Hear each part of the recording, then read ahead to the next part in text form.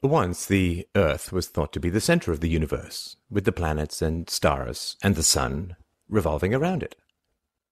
As observations improved, though, weird complications began to mess up this model, particularly the orbit of Mars. As the Earth goes around the sun, Mars sometimes appears to move backwards as we overtake it. In a vain attempt to solve this problem, horrendously complicated circles within circles were created, tangling up the mathematics in an increasing kaleidoscope of endless overcomplexity.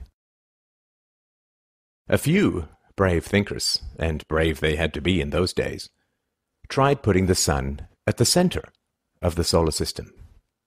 Then everything fell into place at once. The crazy mess of the Ptolemaic system of circles within circles and equations piled upon equations evaporated in a moment. Only a few equations were now needed for perfect accuracy. The same simplicity and clarity and accuracy was revealed when navigators accepted that the world was round rather than flat, and when physicists accepted the Einsteinian argument that the speed of light is constant. Systems based on fundamental falsehoods always get more and more complicated as endless corrections and adjustments pile on in order to make them look more right. Every few generations, these accumulated errors become so ridiculously complex that the entire system becomes unsustainable and kind of embarrassing.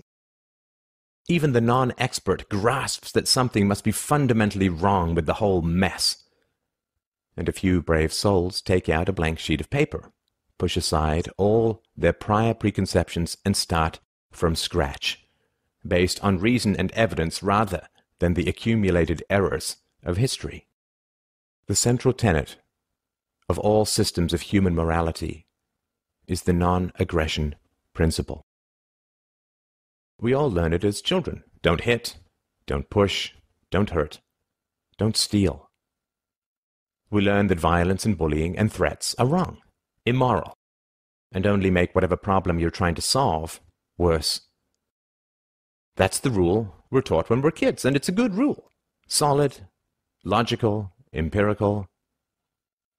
But then, when we get older, if we have the courage to see, we understand that this is not how adult society is run at all. In adult society, you have to pay a bunch of men and women your money, or they call on other men and women in blue costumes to come and take it. And if you try to defend yourself from this theft, they will shoot you. This is the reality of societies with governments. Your society. In statist societies, free exchanges between free adults that some people don't like can get you shot. If you get a job and try to avoid paying for a non-existent Ponzi retirement plan, you can be kidnapped and shot if you resist. If you break any of the hundreds of thousands of made-up rules about trade and barter, you get arrested. If you don't want to fund foreign dictators, you get arrested. If you don't want to pay for an evil war, you get arrested. And on and on and on and on. When we were kids, our teachers said, don't use violence.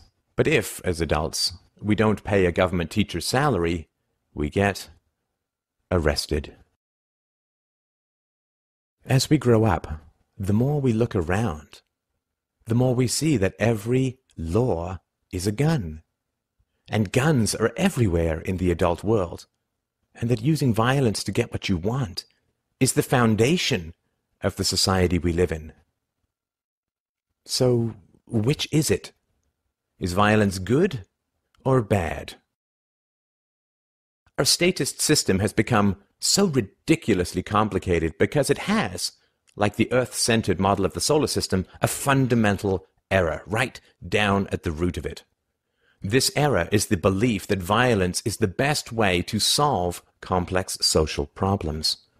The delusion that if you point enough guns at enough people, run up enough debt using the unborn as your collateral, kidnap and enslave enough free souls, that the world will just get better and better and better. How's that working out for us? The tax code, aggressions against free trade and personal consumption, the endless multiplying laws governing every aspect of our waking lives, these are like the circles within circles of the Earth-centered model of the solar system. The only end to that increasing complexity is total collapse. When you recognize that increasing complications reveal core errors at the root of a false system, you will see that the non-aggression principle needs to move to the center of our virtues, of our morals, of our society as a whole. Like the sun itself, it needs to be fixed at the center of everything we do. The non-aggression principle cannot orbit a primitive, violent hierarchy that we actually inherited from apes and cavemen. Think of it. A society without organized violence, without the threat of state coercion, without institutional kidnapping and theft and imprisonment, without taxation and the thieving predation of state fiat currency, counterfeiting. Does that make you dizzy? It should. When the sun was moved to the center of the solar system, where it actually is, it was disorienting to everyone at the time. Just as the time and space relativity of Einsteinian physics was disorienting, just as evolution is disorienting to many, and quantum physics messes with the head of anyone who really grasps it. In the face of ancient falsehoods, the truth is often dizzying and confusing and alien and freaky. When we place the non-aggression principle where it should be, at the center of morality and society, beliefs we have held for tens of thousands of years suddenly evaporate. The ancient era of the morally justified state crumbles into its component atoms of evil.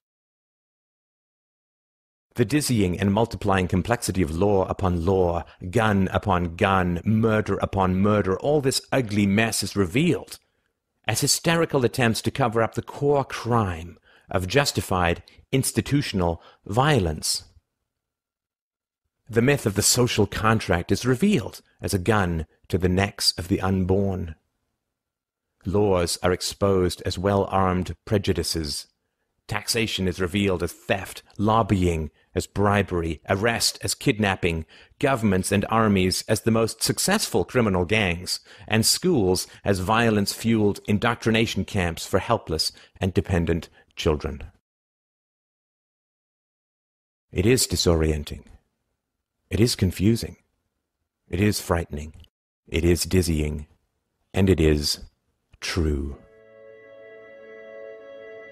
The sunlight of reason and morality and truth is essential. It must be at the center of everything we do. Because in society, just as in the world, the sun is either going up or it is going down, perhaps to a night without another sunrise. Whether the dim light of our modern world is a sunset or a sunrise, that is up to you.